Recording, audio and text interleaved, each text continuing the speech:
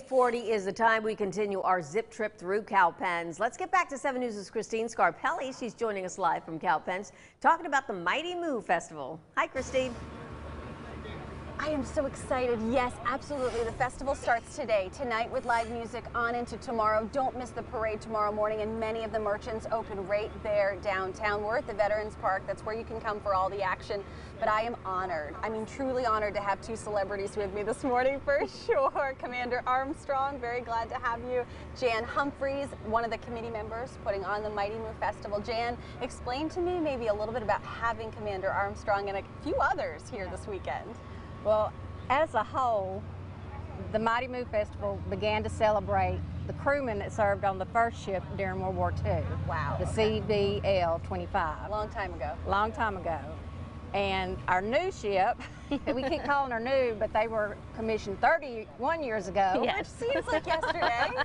So they're still in active duty, and I told her we are proud of them. We are honored to be related and attached like we are, and anytime representatives from the ship can come and join us, we do them up right, I think. We just love on them and encourage them and give them some good Southern hospitality and feed them well. This definitely should be like a reunion. Yes, it is. Really, and to have those two ships and to people be able to come back for that, you treat them like family, you said, which is so. How does it feel, Commander Armstrong? It feels great. Jan and I have been talking for a couple months now, preparing for the visit, and it was amazing to finally meet her in person and kind of feel that warmth that I was feeling through the email, actually get in a warm hug. Yeah, looking forward to anything this weekend at all? We are. We're looking forward to the Adopt Sailor dinner we have tonight, our banquet tomorrow night, the parade, of course.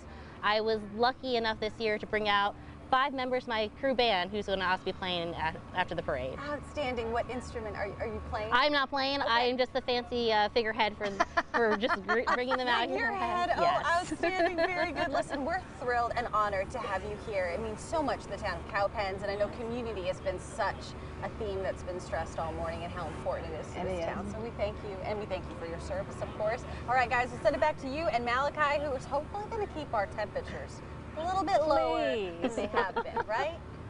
Yeah. Christine, so many impressive service members here for the Mighty Moo Festival, and it looks like the weather's going to be just fantastic as we head into the weekend. One more day of heat, humidity, and storms. We take a look at that coming up in our forecast.